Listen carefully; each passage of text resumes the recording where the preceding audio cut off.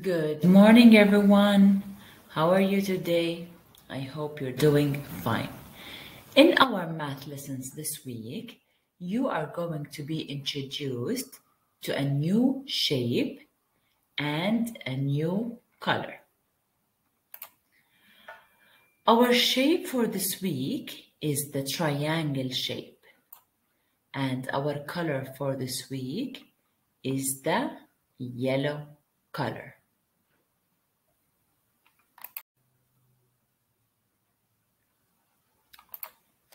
Now, let's take a look at the triangle. What makes the triangle special? The triangle has 3 sides. 1, 2, 3.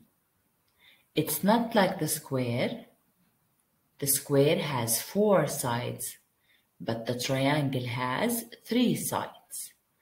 And the triangle has 3 pointy heads. 1, 2, 3. Now let's take a look at the objects that have a triangle shape. Take a look at this. This is a piece of cheese and it has a triangle shape. This is a pizza, a piece of pizza, and the piece of pizza has a triangle shape. Look at this sign. The sign has a triangle shape. Also, the watermelon. The watermelon, a piece of watermelon has a triangle shape. Look at the Christmas tree. It has a triangle shape. Now, how do we draw a triangle? We start from the top. Here is the dot. We slide down. Then we go to the right. Then we slide back up. And this is the way we draw a triangle. And now let's move to the second lesson, which is the yellow color. This is the yellow color. When you look up in the sky in the morning, what do you see? You see the sun.